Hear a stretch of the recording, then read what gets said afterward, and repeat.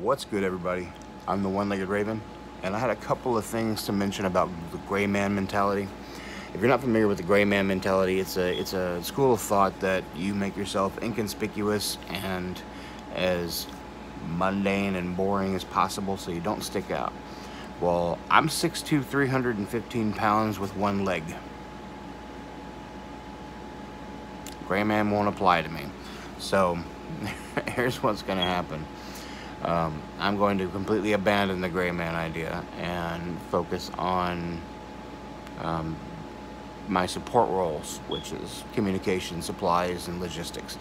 But for those of you who have two legs and are in decent good health, you might want to adopt this.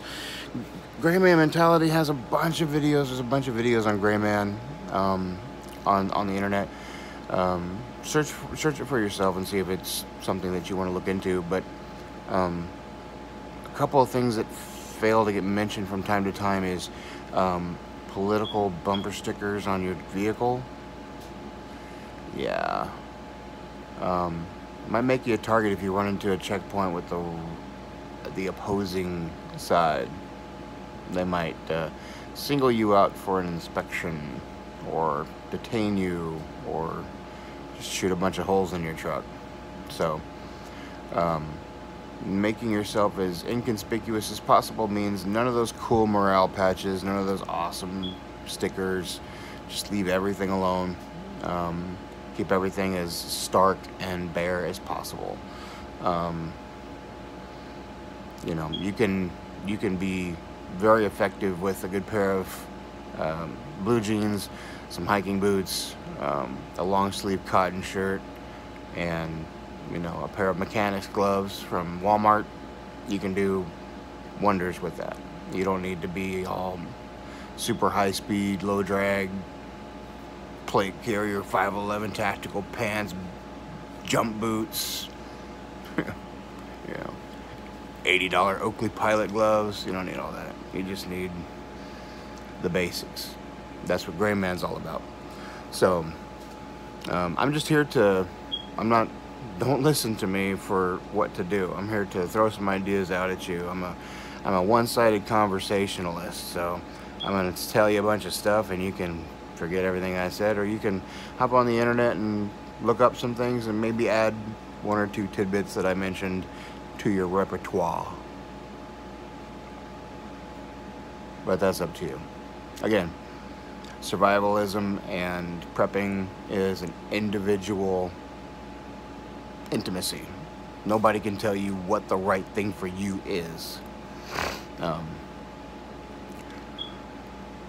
You're the only one that knows that. The only way you're going to know that is to try it out. So, what does your escape plan need? What does your bug out bag need to have? What are you going to need to survive? That's what matters. So, you do you. Don't let anybody else tell you what to do. Another thing about Grayman is if you are going to be moving in an urban environment and their society has not completely collapsed, but it's collapsed enough to where there's not law enforcement stopping petty crime and stuff, people are robbing other travelers and whatnot, it might behoove you to have some throwaway cash in a decoy wallet. And another thing that I was using for my everyday carry pictures when I used to have social media, I would post what I carry in my pockets every day. And I wanted to post with my phone, but I was taking pictures with my phone. So what I did was I went on eBay, and there's a bunch of other sites, you don't have to use eBay, but I bought a dummy phone that was the same model as mine. So my case would fit this dummy phone, and it looked just like a regular phone. So something to consider, and it was cheap. It was only like 13, 14 bucks. You might consider having a dummy kit, dummy keys, dummy phone, dummy wallet, throwaway knife, carry crap gear you don't mind losing just to satiate the criminals so they'll take your stuff and go. $20 in different bills, or maybe a 20, a 5, a couple ones, just to, take my money. So keep everything stark and bare, no political messages, no tactical stuff.